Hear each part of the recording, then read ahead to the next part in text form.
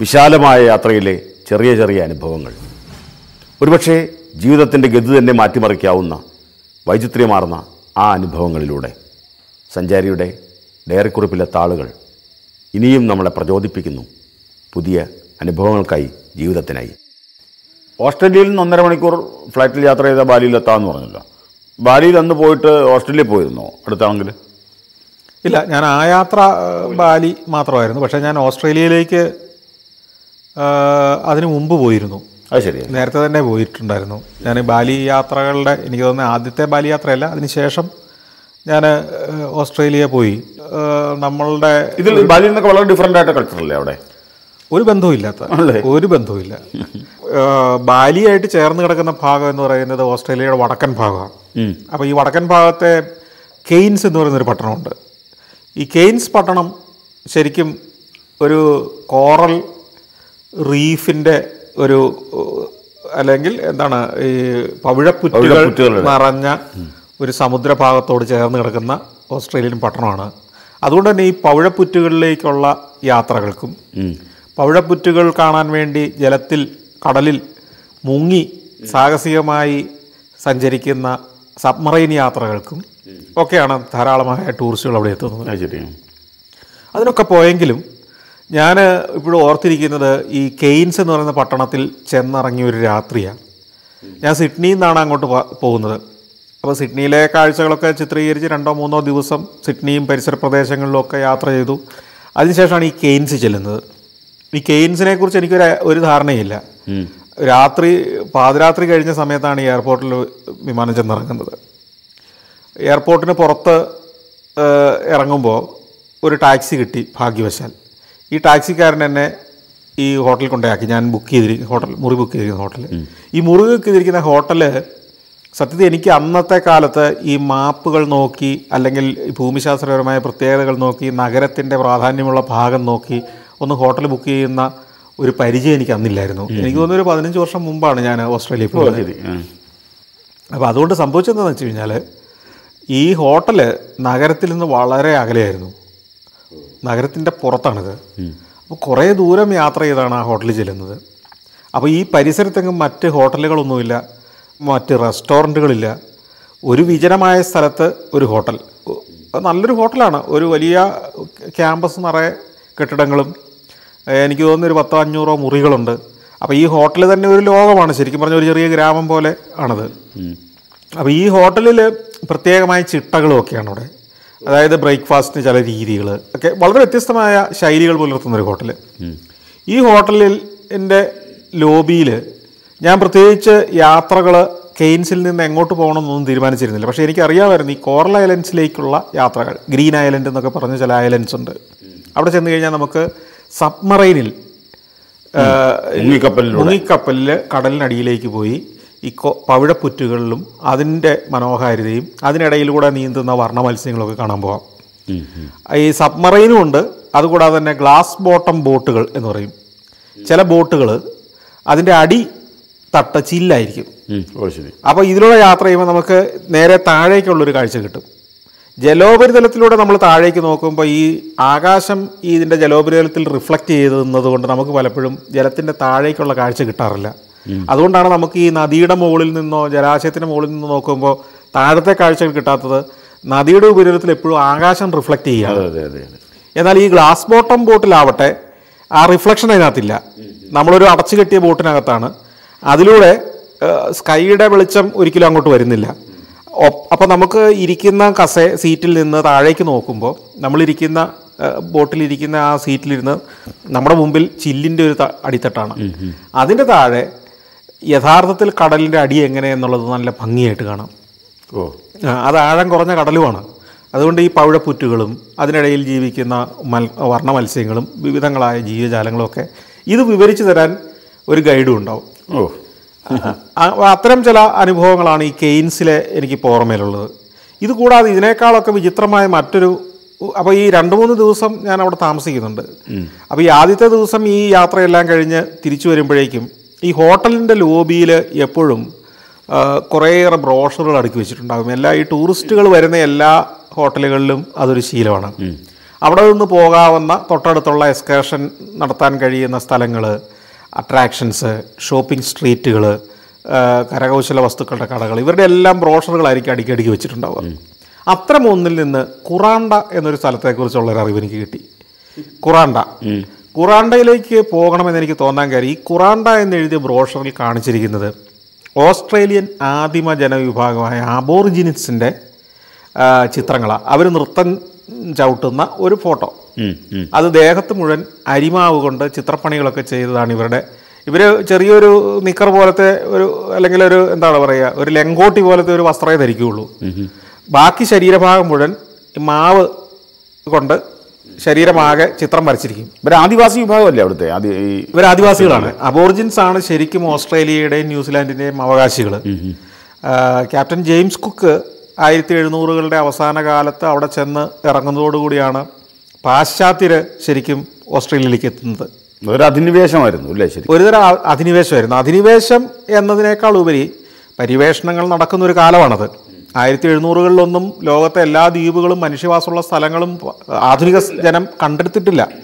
ശരിക്കും ഈ captain James കുക്കിൻ്റെ നേതൃത്വത്തിൽ വെസ്റ്റേണേഴ്സ് വരുമ്പോൾ ഇവിടെ എത്തിപ്പെടുക യൂറോപ്പിൽ നിന്നും അമേരിക്കയിൽ നിന്നുമൊക്കെ വലിയ അകലെയുള്ളൊരു ഭൂപ്രദേശമാണ് ഈ ഓസ്ട്രേലിയ. ശരിക്കും പറഞ്ഞാൽ കിഴക്കാണല്ലോ. ബാക്കിയെല്ലാം പടിഞ്ഞാറൻ സംസ്കാരം നമ്മൾ പറയുമ്പോൾ ഓസ്ട്രേലിയ മാത്രം ഒരു കിഴക്കൻ സംസ്കാരത്തിലുള്ള സായിപ്പിൻ്റെ നാടാണ്. അപ്പം ഈ അബോർജിൻസ് വലിയ കൂടുതലുണ്ട്. അവരവരുടേതായ ആചാരങ്ങളും ഒക്കെ ആയിട്ട് ജീവിക്കുന്നു.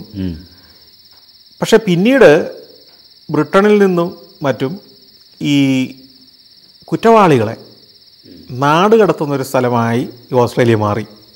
ശരി. ഇങ്ങനൊരു ചരിത്രം ഓസ്ട്രേലിയക്കുണ്ട്. ശരിക്കും 1700-കളുടെ അവസാനമോ 1800-കളുടെ ആദ്യമോ യൂറോപ്പിൽ നിന്ന്, പ്രത്യേകിച്ച് ബ്രിട്ടനിൽ നിന്നൊക്കെ നാട് കടത്തപ്പെട്ട കുറ്റവാളികളുടെ സന്തതി പരമ്പരകളാണ് സത്യത്തിൽ ഇന്ന് അവിടെയുള്ള വെള്ളക്കാരിലെ ഒരു ചെറിയ ശതമാനമെങ്കിലും.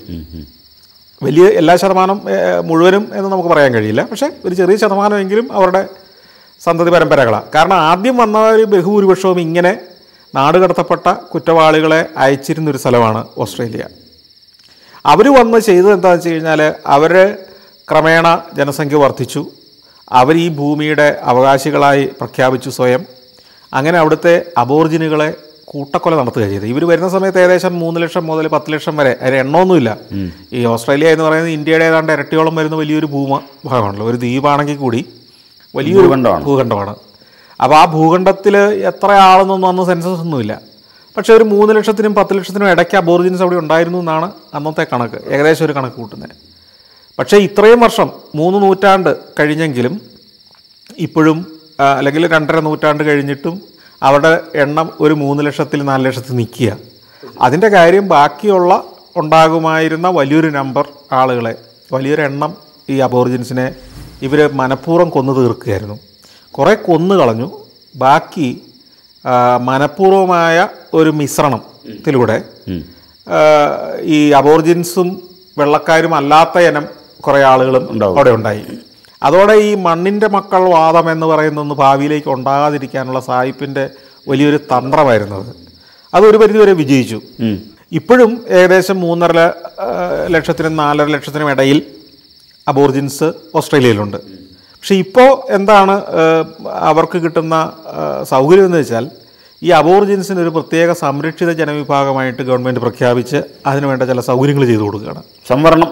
സംവരണം തന്നെ, അത് തന്നെ സംവരണം. നമ്മളുടെ ഇതിനേക്കാൾ കുറച്ചുകൂടെ ശാസ്ത്രീയമായതോ അല്ലെങ്കിൽ കുറേ കൂടെ ലിബറലായ ഒരു സംവരണമാണ് അവിടെ. ഇപ്പോൾ ഉദാഹരണം പറഞ്ഞാൽ, അവിടെ കുട്ടികൾക്ക് പൂർണ്ണമായും ഫ്രീ ആണ് വിദ്യാഭ്യാസം. എന്നാൽ ബാക്കിയുള്ളവർക്ക് നല്ല ഫീസ് കൊടുത്ത് പഠിക്കേണ്ട സ്ഥലങ്ങളിൽ. ഒപ്പം പാഠപുസ്തകങ്ങൾ മുതൽ പഠനോപകരണങ്ങളും മറ്റ് എല്ലാ സൗകര്യങ്ങളും ഒരു കുട്ടി അല്ലെങ്കിൽ കുട്ടിയുടെ രക്ഷിതാവ് എനിക്ക് പണമില്ല എന്നൊരു ഡിക്ലറേഷൻ കൊടുത്താൽ ഗവൺമെൻറ് ഏറ്റെടുക്കും. ശരി, ഒരു ഡിക്ലറേഷൻ കൊടുത്താൽ മതി. അതുപോലെ തന്നെ ഇപ്പോൾ ഒരു കാർ വാങ്ങിയെന്ന് വിചാരിക്കുക, ഒരു ഇൻസ്റ്റാൾമെൻറ്റ് അടച്ചാൽ മതി. അയാൾ അബോർജിൻ ഗോത്രത്തിൽപ്പെട്ട ഒരാളാണെങ്കിൽ ഒരു ഇൻസ്റ്റാൾമെൻറ്റ് അടച്ചു കഴിഞ്ഞാൽ ബാക്കി സ്റ്റേറ്റ് അടയ്ക്കും. എനിക്ക് പണമില്ല എന്ന് ഒരു സ്റ്റേറ്റ്മെൻറ്റ് കൊടുത്താൽ മതി. അപ്പോൾ ഇങ്ങനെ ഒത്തിരി ബെനഫിറ്റ്സ് ഇവർക്ക് കിട്ടുന്നു എന്നതുകൊണ്ട് തന്നെ ഇപ്പോൾ ഈ അടുത്ത കാലത്ത് ഓസ്ട്രേലിയയിലെ വെള്ളക്കാരിൽ ചെറിയൊരു ശതമാനം ഇവർക്ക് ഈ അനർഹമാണ് ഈ സൗജന്യങ്ങളെല്ലാം കൊടുക്കുന്നതെന്നും അത് പൊതുസമൂഹത്തിന് കിട്ടേണ്ട ബെനിഫിറ്റ്സ് ഇവർക്ക് മാത്രമായിട്ട് ഒതുക്കുന്നുവെന്നും ഇനിയും അത് തുടരേണ്ട ആവശ്യമില്ല എന്നും, കാരണം ഇവർക്ക് മറ്റവരെ പോലെ ജീവിക്കാനുള്ള എല്ലാ സൗകര്യവും ഗവൺമെൻറ് എത്തിക്കഴിഞ്ഞു എന്നൊക്കെ വാദിക്കുന്നവരുണ്ട്. പക്ഷേ എങ്കിലും ഗവൺമെൻറ് പണ്ട് ചെയ്ത തെറ്റിൻ്റെ ഒരു പ്രാശ്ചിത്തം പോലെ പശ്ചാത്താപം പോലെ ഇപ്പോഴും ഈ സൗകര്യങ്ങൾ കൊടുത്തുകൊണ്ടിരിക്കുന്നു.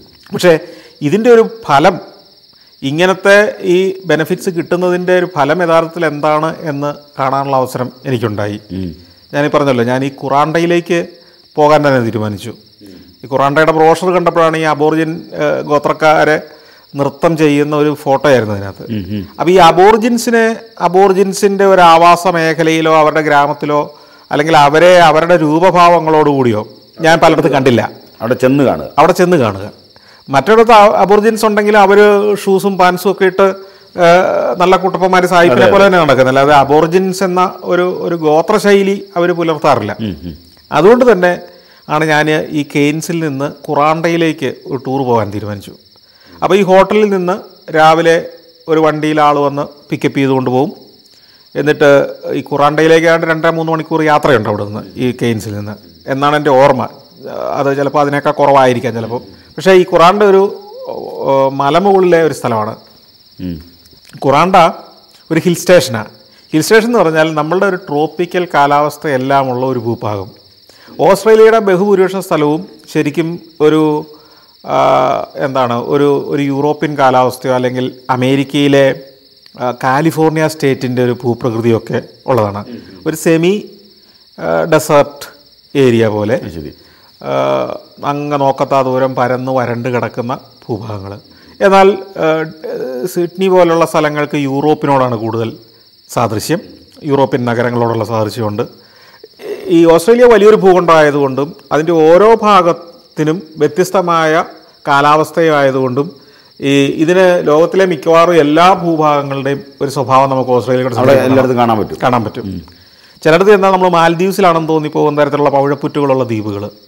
വേറൊരു ഭാഗത്ത് ഈ കുറാണ്ടയിലൊക്കെ ചെല്ലുമ്പോൾ റെയിൻ ഫോറസ്റ്റേഷൻ എന്നൊക്കെ പറഞ്ഞാണ് അവിടുത്തെ പ്രധാനപ്പെട്ട റിസോർട്ടുകളുടെ പേരുകൾ പോലും റെയിൻ ഫോറസ്റ്റിനകത്താണ് ഇരിക്കുന്നത്. അതായത് നമ്മളിപ്പോൾ കട്ടപ്പനയ്ക്കൂടെയോ അല്ലെങ്കിൽ ഈ തൊടുപുഴയിൽ നിന്ന് ഇടുക്കിയിലേക്ക് യാത്ര ചെയ്യുമ്പം ഒരു വനപ്രദേശത്തൂടെ പോകുന്നത് പോലെയൊക്കെ തോന്നുന്ന അത്ര നിബിഡ വനങ്ങളുടെ അകത്തൂടെയാണ് നമ്മൾ പോകുന്നത്. അതൊരു മല കയറി അങ്ങോട്ട് പോവുകയാണ്. അപ്പോൾ രസം എന്ന് വെച്ച് കഴിഞ്ഞാൽ ഈ ഹോട്ടലിൽ വന്ന് പിക്കപ്പ് ചെയ്ത് കൊണ്ടുപോകുന്ന ബസ് കാത്തൊരു ബസ് സ്റ്റോപ്പിൽ നിൽക്കുകയാണ്. അവിടെ നിൽക്കാനാണ് പറഞ്ഞിരുന്നത്. ബസ് വന്ന് നിൽക്കുന്നു, അതിൻ്റെ വാതിൽ തുറക്കുന്നു, ഞാൻ കയറുന്നില്ല. ഇത്തിരി കഴിഞ്ഞപ്പോൾ ആ ബസ്സിലിരുന്ന ഒരാൾ ഹോൺ അടിച്ചു 2 തവണ. അപ്പം വേറെ ആരും പരിസരത്ത് കണ്ടില്ല. അപ്പോൾ എന്നെ തന്നെ ആയിരിക്കും ഉദ്ദേശിക്കുന്നത് വിചാരിച്ച് ഞാൻ ബസ്സിൻ്റെ വലിയ ബസ്, ഒരു 45 പേർക്ക് ഇരിക്കാവുന്ന വലിയ വോൾവോയുടെയോ മെഴ്സസ് ബെൻസിൻ്റെയോ ഒക്കെ വലിയൊരു ബസ്, അതിൻ്റെ വാതക്കലേക്ക് ചെല്ലുമ്പം ഒരു വൃദ്ധ, നമ്മൾ അത്ഭുതപ്പെട്ടു പോകുന്നു. ഒരു 75 വയസ്സെങ്കിലുമുള്ള ഒരു വൃദ്ധ. അന്ന് എൻ്റെ വല്യമ്മയൊക്കെ ജീവിച്ചിരിപ്പുണ്ട്. അവരെക്കാൾ പ്രായമുള്ള ഒരു സ്ത്രീ. എൻ്റെ അടുത്ത് ദേഷ്യപ്പെട്ടുന്നു. എന്ത് നോക്കി നിൽക്കുകയാണ്, വന്ന് കയറ് ബസ്സിൽ എന്നാണ് പറയുന്നത്. അപ്പം ഞാൻ ചോദിച്ചു, ഇത് കുറാണ്ടയ്ക്കുള്ള ബസ് തന്നെയല്ലേ? അതെ, കയറിക്കോളാൻ പറഞ്ഞു. കയറി ചെല്ലുമ്പോൾ ഉണ്ടല്ലോ, ഈ അമ്മൂമ്മയാണ് ടൂർ ഗൈഡും ഡ്രൈവറും എല്ലാം. അവരൊരു നിക്കറൊക്കെ ഇട്ടിട്ട്, ഒരു കൊച്ചു നിക്കറൊക്കെ, ട്രൗസേഴ്സ് ഒക്കെ ഇട്ട്, ഹാഫ് ട്രൗസറൊക്കെ ഇട്ട്, ഒരു ടീഷർട്ടൊക്കെ ഇട്ട്, കൂളിംഗ് ഗ്ലാസ് ഒക്കെ വെച്ച് ഉഷാറായിട്ട് ഡ്രൈവ് ചെയ്യുന്നു. അപ്പോൾ ഈ ബസ്സിന്റെ മുമ്പിൽ ഈ ഒരു മൈക്ക് ഇങ്ങനെ വളച്ചിങ്ങനെ വെച്ചിട്ടുണ്ട്. അപ്പം അമ്മൂമ്മയുടെ നേരെ നിൽക്കുകയാണ് മൈക്ക്. അതിലൂടെ അമ്മൂമ്മ ഇപ്പം നമ്മൾക്ക് പുതിയൊരു സുഹൃത്തിനെയൊക്കെ കിട്ടിയിരിക്കുന്നു, ഒരു ഇന്ത്യക്കാരൻ ചെറുപ്പക്കാരനാണ്, അദ്ദേഹത്തിന് എന്നെ കണ്ടിട്ട് ടൂർ ഗൈഡാണെന്ന് മനസ്സിലായില്ല എന്നൊക്കെ പറഞ്ഞിട്ട് തമാശയൊക്കെ പറഞ്ഞ് അദ്ദേഹത്തിന് ഇരിക്കാനൊരു സീറ്റ് കൊടുക്കണമെന്നൊക്കെ പറഞ്ഞ് ഞാനും അപ്പം ബസ് നിറയെ ആൾക്കാരുണ്ട് വേറെ. അങ്ങനെ ഞങ്ങൾ യാത്രയാണ്, ഈ മല കയറുകയാണ്. അപ്പോൾ ഈ കുറാണ്ട റെയിൻ ഫോറസ്റ്റ് സ്റ്റേഷൻ എന്ന് പറയുന്ന ഒരു പ്രദേശത്തേക്ക് ഒരു 1.5-2 മണിക്കൂർ യാത്ര ചെയ്തെത്തി. അപ്പോൾ ആ യാത്ര തന്നെ രസകരമാണ്. കാരണം ഓസ്ട്രേലിയയുടെ മറ്റൊരു ഭൂഭാഗത്തിൻ്റെ പരിച്ഛേദമാണല്ലോ നമ്മൾ കടന്നു പോകുന്നത് മുഴുവൻ. പിന്നെ മല കയറുന്നു. ഈ മല കയറുമ്പോൾ അപ്പോഴാണ് എനിക്ക് മനസ്സിലാകുന്നത്, ഈ താഴ്വാരത്ത് നിന്ന് മലമുകളിലേക്ക്, ഉദാഹരണത്തിന് താമരശ്ശേരിയിൽ നിന്ന് വയനാട്ടിലെ കൽപ്പറ്റയിലേക്ക് ഒരു കേബിൾ കാർ ഉണ്ടെങ്കിൽ എങ്ങനെ ഉണ്ടാവും? ഇങ്ങനെ അങ്ങ് പോകും, വളഞ്ഞ് ഇങ്ങനെ കയറുന്നതിന് പകരം നേരെ കേബിൾ കാർ. അങ്ങനെ ഒരു സംവിധാനം അവിടെ ഉണ്ട്, മനസ്സിലായില്ലേ? അല്ലെങ്കിൽ കോതമംഗലത്ത് നിന്ന് മൂന്നാർ വരെ ഒരു കേബിൾ കാർ ഉണ്ടെങ്കിൽ ഈ മലയുടെ ഓരോ മടക്കുകളിലൂടെയും വളഞ്ഞ് വളഞ്ഞ് കയറേണ്ട കാര്യമില്ല. ഏതാണ്ട് ഒരു 30 മിനിറ്റ് കൊണ്ട് അല്ലെങ്കിൽ 40 മിനിറ്റ് കൊണ്ട് അവിടെ എത്തിച്ചെല്ലാം. ഈ വനത്തിൻ്റെ മുകളിലൂടെയുള്ളൊരു യാത്രയുടെ എക്സൈറ്റ്മെൻറ്റ് മുഴുവൻ സുഖം പറയാം, യാത്രക്കാർക്ക് ആസ്വദിക്കുകയും ചെയ്യാം. അപ്പോൾ അങ്ങനെ ഒരു കേബിൾ കാർ സ്റ്റേഷനിൽ കൊണ്ടുപോയി ഞങ്ങളുടെ ബസ്സിലുണ്ടായിരുന്ന പകുതി പേരെ അവിടെ ഇറക്കി വിട്ടു. അപ്പോൾ ഈ ബസ്സിലുണ്ടായിരുന്ന പകുതി പേര് ബുക്ക് ചെയ്തിരുന്നത് ഈ കേബിൾ കാർ വഴിയുള്ള യാത്രയ്ക്കാണത്രേ. ഇത് ഞാൻ അറിഞ്ഞില്ല, എങ്കിലും എനിക്കത് വ്യത്യസ്തമായൊരു അനുഭവമായേനെ. അപ്പോൾ പകുതി പേര് അവിടെ ഇറങ്ങി. എന്നിട്ട് ഇനി ഞങ്ങൾ ബസ് അവിടെ ചെല്ലുമ്പോഴേക്കും ഇവരവിടെ എത്തിയിട്ടുണ്ടാവും. അങ്ങനെയാണ്. അങ്ങനെ ഞങ്ങൾ ബാക്കി പകുതി ആളുകൾ ഈ ബസ്സിൽ യാത്ര ചെയ്ത് മലമുകളിലെത്തി. അവിടെ എത്തുമ്പോൾ കേബിൾ കാർ സ്റ്റേഷനിൽ വളരെ നേരത്തെ ഇവരെത്തി ആഹ്ലാദഭരിതരായിട്ട് അങ്ങനെ നിൽക്കുകയാണ്. പിന്നെ അവരെയും കൂടെ കയറ്റി ഞങ്ങൾ വീണ്ടും യാത്ര തുടർന്ന്. അപ്പോൾ ഈ റെയിൻ ഫോറസ്റ്റ് സ്റ്റേഷൻ എന്ന് പറയുന്നത് വലിയൊരു റിസോർട്ടാണ്. ശരിക്കും പറഞ്ഞാൽ റിസോർട്ടല്ല, വലിയൊരു എൻ്റർടൈൻമെൻറ്റ് പട്ടണം. പട്ടണമാണോ ഗ്രാമമാണോ അതിനെങ്ങനെ വിശേഷിപ്പിക്കണമെന്ന് അറിയത്തില്ല. ഒരു വനം മൊത്തം ഒരു ഒരു ഒരു ആയിരക്കണക്കിന് ഏക്കർ വരുന്ന നമ്മുടെ തേക്കടി പ്രദേശം മൊത്തമായും ഒരു റിസോർട്ടാണെന്ന് വിചാരിക്കുക. അവിടേക്ക് ആയിരക്കണക്കിന് ടൂറിസ്റ്റുകൾ ഓരോ ദിവസവും വരുന്നെന്ന് വിചാരിക്കുക. അതിനകത്ത് പല ഭാഗങ്ങളിലായി വിവിധ സംവിധാനങ്ങൾ ഒരുക്കിയിരിക്കുകയാണെന്ന് വിചാരിക്കുക. ഒരിടത്ത് ബോട്ടിങ്, വേറൊരിടത്ത് വന്യജീവികളുമായിട്ടുള്ള ഒരു എൻകൗണ്ടർ, വേറൊരു ഭാഗത്ത് ഗോത്ര മനുഷ്യരുടെ അവിടുത്തെ ആദിവാസികളുടെ കലാരൂപങ്ങൾ, വേറൊരിടത്ത് ആദിവാസികളുടെ കരകൗശല വസ്തുക്കളുടെ പ്രദർശനവും വിൽപ്പനയും, വേറൊരു ഭാഗത്ത് ഈ ആദിവാസികളുടെ ആയോധന കലകളും രൂപങ്ങളും, ബൂമറാങ് കൊണ്ടുള്ള അഭ്യാസങ്ങൾ, എങ്ങനെ ബൂമറാങ്, ഇങ്ങനെയൊക്കെയുള്ള നിരവധിയായ പരിപാടികൾ നടക്കുന്ന ഒരു ചെതറിക്കിടക്കുന്ന ടൗണിൻ്റെതായ പ്രശ്നങ്ങളൊന്നുമില്ല, എന്നാൽ വനത്തിലെ വനഗ്രാമങ്ങൾ എന്ന് വേണേൽ പറയാം. നമ്മൾ ഇതിനെയൊക്കെ കണക്ട് ചെയ്ത് യാത്ര ചെയ്യുന്നത് ഈ ബസ്സിൽ തന്നെ വേണം. അപ്പം ഈ അമ്മൂമ്മ നമ്മളെ ആദ്യം കൊണ്ടുപോയി ഇതിൻ്റെ എൻട്രൻസിൽ കൊണ്ട് ഇറക്കി വിടും. എന്നിട്ട് പറയും 1.5 മണിക്കൂറാണ് ഇവിടെ നിങ്ങൾക്ക് അനുവദിച്ചിരിക്കുന്ന സമയം. അവിടെ പല പ്രവർത്തനങ്ങളുണ്ട്, പലതര കളികളും കലാപരിപാടികളും ഭക്ഷണം കഴിക്കലും ഷോപ്പിങ്ങും ഇങ്ങനെയൊക്കെ എന്ത് വേണമെങ്കിലും ചെയ്യാം. പക്ഷേ 1.5 മണിക്കൂർ അല്ലെങ്കിൽ 2 മണിക്കൂർ കഴിയുമ്പോൾ ഇന്ന സ്ഥലത്ത് കാണണം, ഞാൻ ബസ്സുമായിട്ട് വരും. അവിടെ നിന്ന് വീണ്ടും ഈ വനത്തിൽ തന്നെ മറ്റൊരു ഗ്രാമത്തിലേക്ക് എത്തുന്നു. ഇങ്ങനെയാണ് ഈ യാത്ര, മനസ്സിലായില്ലേ? അങ്ങനെ ഒരു ദിവസം മുഴുവൻ ഞാൻ പല പരിപാടികൾ അവിടെ ഉണ്ടായിരുന്നു. ഈ ആദ്യത്തെ സ്റ്റേഷനിലെങ്കിലും ഞാൻ ബുക്ക് ചെയ്തത് അവിടെ ചെന്ന് കഴിഞ്ഞിട്ട് തന്നെ നമുക്ക് ബുക്ക് ചെയ്യാം. അല്ലെങ്കിൽ അവിടെ ഈ ഇതിനകത്തേക്കുള്ള എൻട്രൻസിന് പ്രത്യേകിച്ച് ഫീസുകളില്ല. ഈ നമ്മൾ ഈ ടൂർ കമ്പനിയുടെ ഈ ബസ്സിൽ കയറാനുള്ള ടിക്കറ്റ് ബുക്ക് ചെയ്യുമ്പോൾ തന്നെ അതിനകത്ത് ഈ റെയിൻ ഫോറസ്റ്റ് സ്റ്റേഷനകത്തൂടെയുള്ള മുഴുവൻ ഫെസിലിറ്റികളും യൂസ് ചെയ്യാനുള്ള കാശും കൂടെ നമ്മൾ അടച്ചിരിക്കുക. അങ്ങനെയുള്ളവരെ ബസ്സിൽ അങ്ങോട്ട് പോകുള്ളൂ. പിന്നെ അവിടുത്തെ ഏതിലും നമുക്ക് വേണേൽ പോകാം. പക്ഷേ ഒറ്റ കാര്യം നമ്മൾ നോക്കേണ്ടത്, നമ്മൾക്ക് അനുവദിച്ചിരിക്കുന്ന ഈ സമയത്തിനകം കണ്ടു തീർക്കാൻ പറ്റുന്ന അത്രേ കണ്ടു തീരൂ എന്ന് മാത്രം. പക്ഷെ അവിടെ ചെല്ലുമ്പോഴാണ് എനിക്ക് മനസ്സിലാവുന്നത്, എന്നെപ്പോലെ ഒരു ദിവസത്തേക്കൊന്നും അല്ല അവിടെ സാധാരണ ആളുകൾ ചെല്ലുന്നത്. ഓരോ ഗ്രാമത്തിലും ഓരോ ദിവസം വീതം സ്പെൻഡ് ചെയ്താണ് ഇവർ പലരും അവിടെ കടന്നു പോകുന്നത്.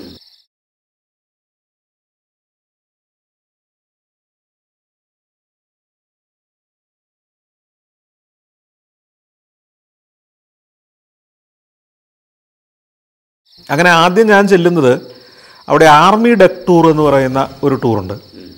അതെന്താ സംഭവം എന്ന് വെച്ച് കഴിഞ്ഞാൽ, ഈ റെയിൻ ഫോറസ്റ്റ് സ്റ്റേഷൻ അല്ലെങ്കിൽ ഈ കുറാണ്ട എന്ന് പറയുന്ന ഒരു നിബിഡ വനമാണ്. ഈ നിബിഡ വനത്തിലൂടെ പല നദികൾ ഒഴുകുന്നുണ്ട്, കാട്ടരുവികളുണ്ട്, വന്യജീവികളുണ്ട്, പലതരം പാണ്ടയൊക്കെ പോലുള്ള ചില പ്രത്യേകതരം ജീവികളുണ്ട്, കരടി വംശത്തിൽപ്പെട്ട ചില ജീവികൾ. ശരിക്കും പാണ്ടയല്ല, പാണ്ടയുടെ ചില വർഗത്തിൽപ്പെട്ട.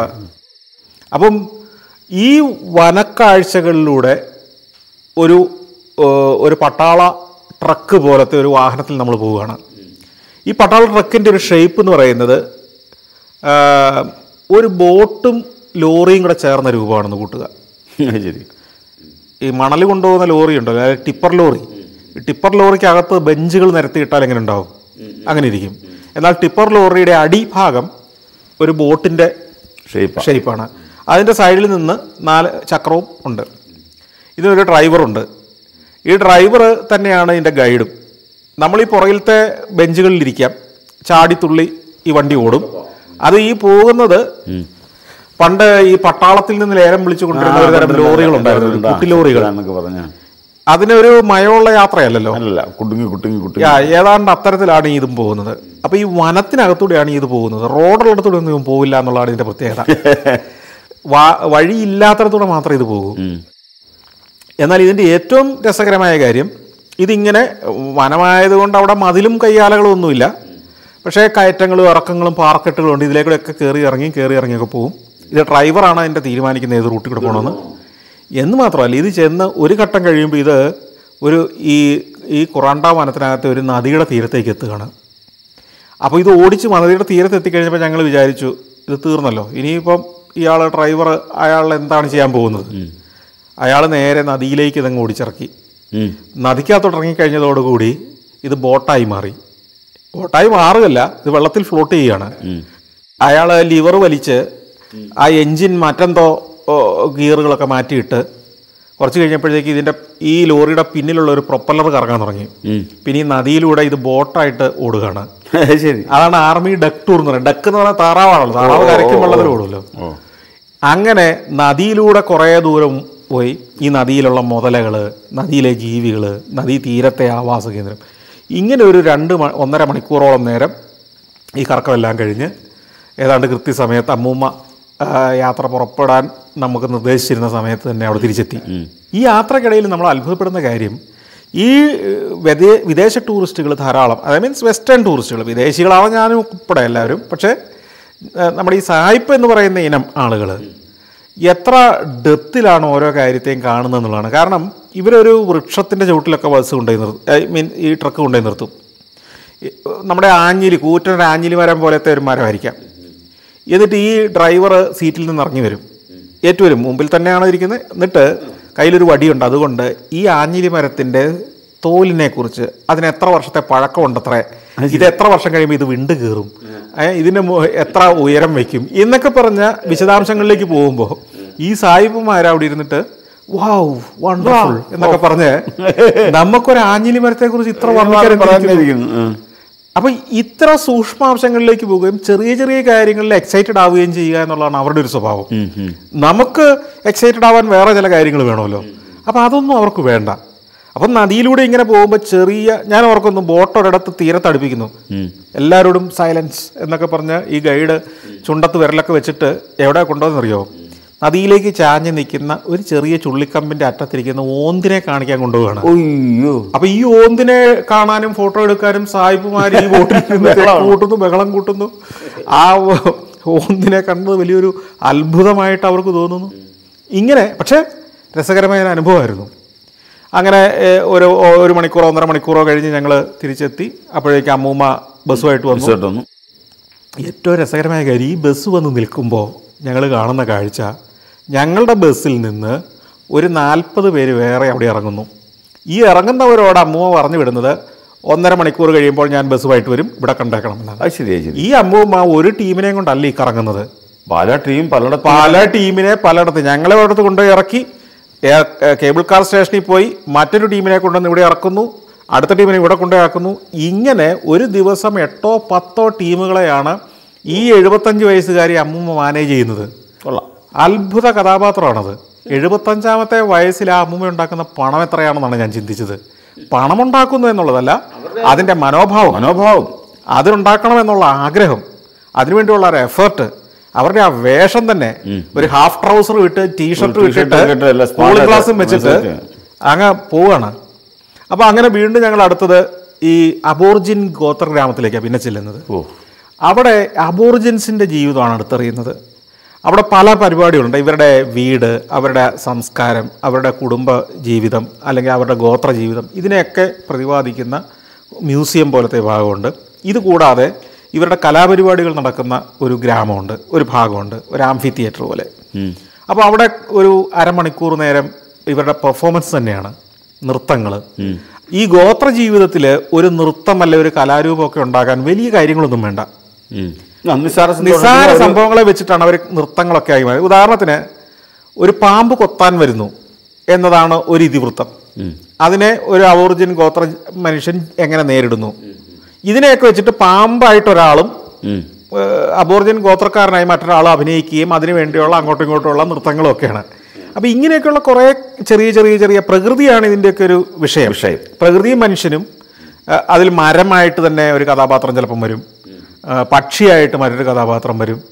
അപ്പോൾ ഇവർക്ക് ചെറിയ ചെറിയ വിഷയങ്ങളേ ഉള്ളൂ. അവർ വനത്തിലാണ്, അല്ലെങ്കിൽ ഒരു പ്രകൃതിയിൽ ചേർന്നാണ് ജീവിതം. അതുമായി ബന്ധപ്പെട്ട കലാരൂപങ്ങളെ അവതരിപ്പിക്കുന്നു. അത് ചടുലമായ നൃത്തങ്ങളുണ്ട്, മിമിക്രിയുടെ സ്വഭാവമുള്ള സാധനങ്ങളുണ്ട്, പക്ഷികളുടെ മൃഗങ്ങളുടെ ശബ്ദം അനുകരിക്കുന്നുണ്ട്, ഇങ്ങനെയൊക്കെയുള്ള കാര്യങ്ങളുണ്ട്. അതുപോലെ തന്നെ ഇവരുടെ ചില സംഗീതോപകരണങ്ങളുണ്ട്. അതായത് ഒരു മരത്തിൻ്റെ ഒരു വേര്, ഒരു 5 അടി നീളമുള്ള ഒരു തണ്ട് എന്ന് നമുക്ക് തോന്നുന്ന ഒരു സാധനം, അതിന് ഏത് രൂപവും ഉണ്ടാവാം. അതിനകം പൊള്ളയായിരിക്കും, അതിനകത്ത് എന്തൊക്കെ ചെറിയ ചില ഒരു റീഡും ഇല്ല. ഈ ശബ്ദത്തെ മാഗ്നിഫൈ ചെയ്യുക, അല്ലെ ഈ ശബ്ദത്തെ ഒന്ന് പ്രതിധ്വനിപ്പിച്ച് അതിന് ഒരു അല്പം മുഴക്കം ആംപ്ലിഫൈ ചെയ്യുന്നെന്ന് മാത്രമേ തന്നെ ഉള്ളൂ. ഇവരുടെ ശബ്ദവും ഈ സംഗീതം എല്ലാം വരുന്ന ഇവരുടെ നാവിൽ നിന്നാണ്. അതിനെ ഒന്ന് ആംപ്ലിഫൈ ചെയ്ത് ഒന്ന് മുഴക്കത്തോട് പുറത്തേക്ക് വിടുന്നു. ഡിഡ്ജെരുഡു എന്ന് മറ്റാണ് ഇതിന്റെ പേര്, ഈ സംഗീതോപകരണത്തിന്റെ പേര് ഡിഡ്ജെരുഡു. ഈ സംഗീതോപകരണം വെച്ചിട്ട് അവര് മിമിക്രി കാണിക്കും. ഇതുകൊണ്ട് പട്ടി കുരയ്ക്കുന്നതും കിളി ചലയ്ക്കുന്നതും ഒക്കെ ഇതിനകത്ത് വരും. അതായത് ഇതൊരു സംഗീതോപകരണം അല്ല ശരിക്കും പറഞ്ഞാൽ. ഇവരുടെ ചുണ്ടിൽ നിന്ന്, ഇവരുടെ വായിൽ നിന്ന്, ഇവരുടെ തൊണ്ടയിൽ നിന്ന് വരുന്ന ശബ്ദത്തെ ഒന്ന് കളർ മാറ്റി പുറത്തേക്ക് വിടും. മനസ്സിലായി? അതിനെ ഒന്ന് ടോൺ മാറ്റി അതൊരു കൗതുക ശബ്ദമാക്കി വിടും. പക്ഷേ ഈ ശബ്ദം പുറപ്പെടുവിക്കാൻ അറിയുന്നവന് മാത്രമേ ഇതിനകത്തോട്ട് സംഗീതം പൊഴിക്കാൻ കഴിയുള്ളൂ. അപ്പോൾ ഇവരുടെ ഗോത്ര സംഗീതം ഇതിലൂടെ വരുന്നത്. പിന്നെ വേറൊരു ഭാഗത്തെന്ന് പറയുന്നത് ഇവരുടെ ഈ അബോർജിൻ എന്ന് പറയുമ്പോൾ തന്നെ നമ്മുടെ മനസ്സിൽ ആദ്യം വരുന്ന ഒരു ചിഹ്നം എന്ന് പറയുന്നത് ബൂമറാങ് ആണല്ലോ. ഓസ്ട്രേലിയൻ ഇങ്ങോട്ട് എറിഞ്ഞ ലക്ഷ്യസ്ഥാനത്ത് കൊണ്ടില്ലെങ്കിൽ അത് എവിടെ നിന്ന് പുറപ്പെട്ടോ അവിടെ തിരിച്ചു വരുന്നൊരു സാധനം ലക്ഷ്യസ്ഥാനത്ത് കാണിക്കും അവർ. അതിൻ്റെ പ്രദർശനമാണ് ഒരു പ്രധാന പരിപാടി. അവിടെ നമ്മളെ കൊണ്ട് എറിയിക്കും, നമുക്ക് പരിശീലനം തരും. അവസാനം അവിടെ ചെന്ന എല്ലാവരും തന്നെ ഞാനും എറിഞ്ഞടത്ത് തിരിച്ചു വരുത്തി. കാരണം അതൊരു പ്രത്യേക ആംഗിളിൽ പിടിച്ചിട്ട് എറിഞ്ഞാൽ മതി, ആരെറിഞ്ഞാലും അവിടെ വരും. അത് എറിയുന്നത് ഈ ഒരു ബൂമറാങ് കൊണ്ട് ഒറ്റയെറിയല്ല. ഇപ്പോൾ ഒരു പക്ഷികളെ പിടിക്കാൻ വേണ്ടിയൊക്കെയാണ് ഇത് ഉപയോഗിക്കുന്നത്. ഈ പക്ഷികളെ വേട്ടയാടിയായിരുന്നു ഇവർ ജീവിച്ചിരുന്നത്. അപ്പോൾ ഒരു 10-20 പക്ഷികളുടെ ഒരു സംഘം ഒരിടത്തുള്ളിടത്ത് ഇവരൊരു 10-20 ബൂമറാങ്ങുകൾ ഇങ്ങനെ കയ്യിൽ അടുക്കി പിടിച്ചിട്ട് എറിയാണ്. അപ്പൊ ഇത് ഏതെങ്കിലും ഒരു പക്ഷിയിലൊക്കെ കൊള്ളും. കൊണ്ട ബൂമറാങ്ങും പക്ഷിയും കൂടെ നിലത്ത് വീഴും.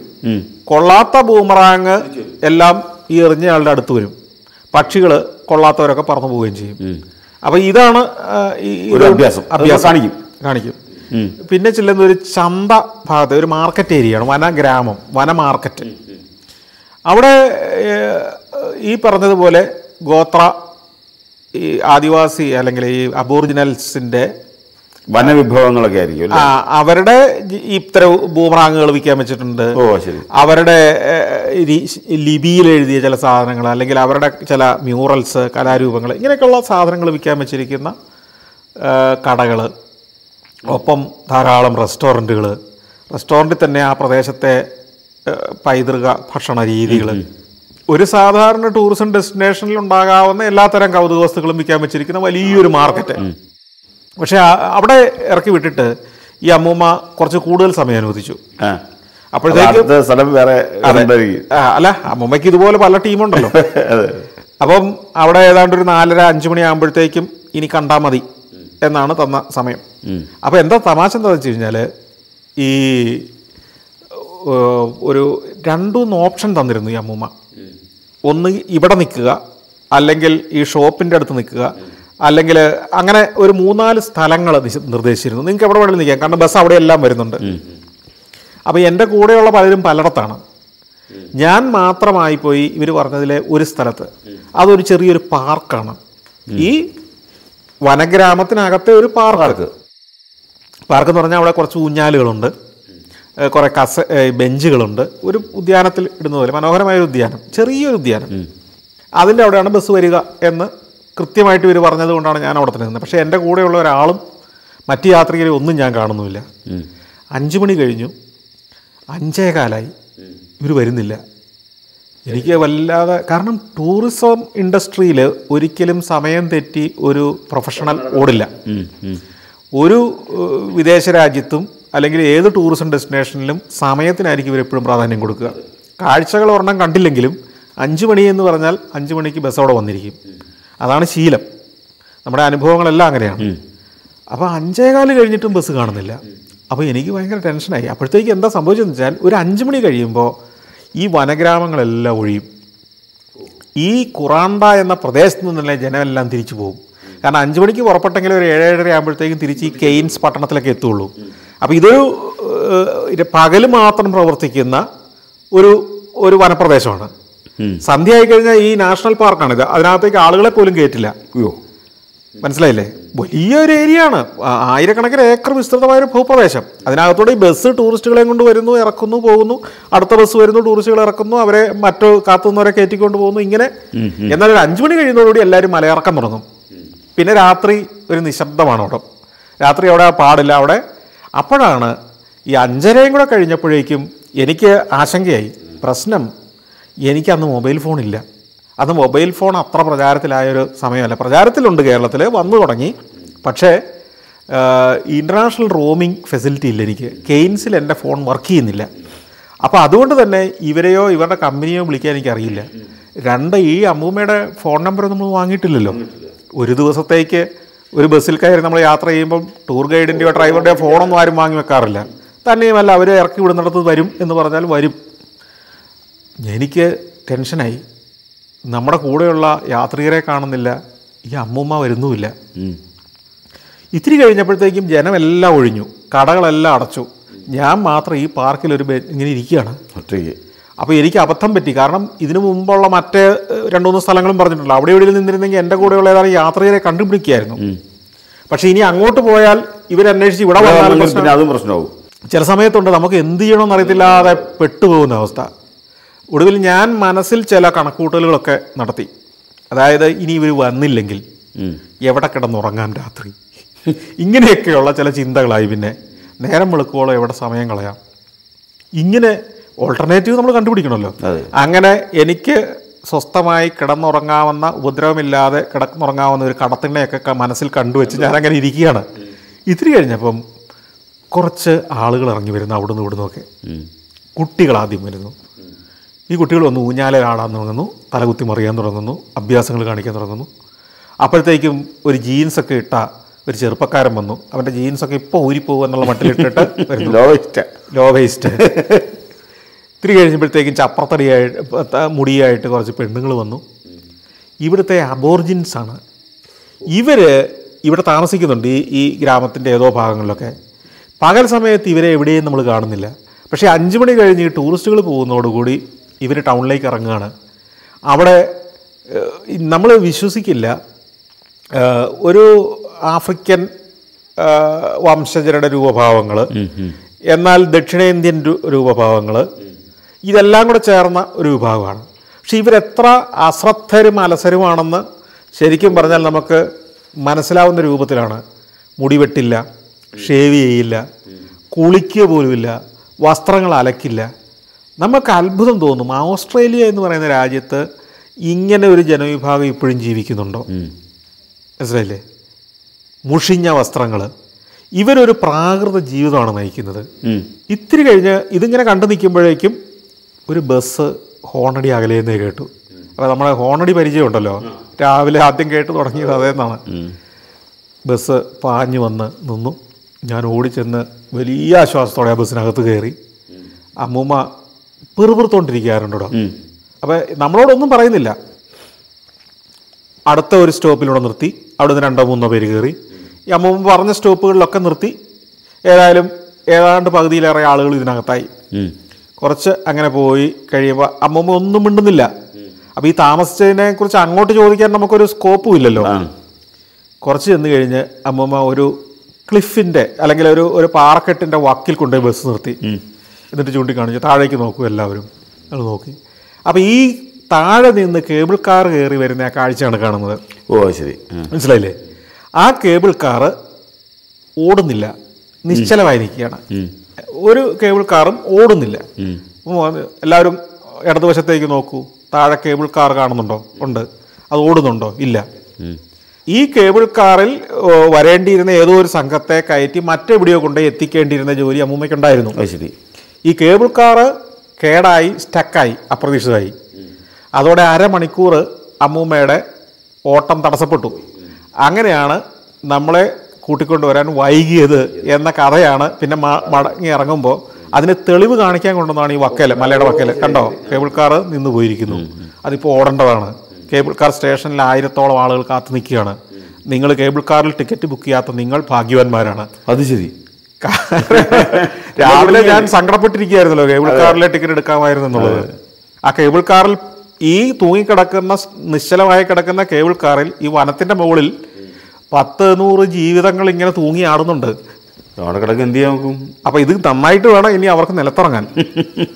അങ്ങനെ വലിയ ആശ്വാസത്തോടെ രാത്രി ഒരു 8-9 മണിയായപ്പോഴേക്കും കെയ്ൻസിൽ മടങ്ങിയെത്തി. ഡയറിയുടെ താളുകൾ ഇവിടെ തീരുന്നില്ല. അനുഭവങ്ങളുടെ മഷി വറ്റുന്നുമില്ല. ഇനിയുമുണ്ട് വിചിത്രങ്ങളും അസ്വാഭാവികങ്ങളുമായ രാജ്യാന്തര അനുഭവങ്ങൾ. സഞ്ചാരിയുടെ ഡയറി കുറിപ്പുകൾ ഇനിയും തുടരും. അതുവരെ വിടാം. നന്ദി.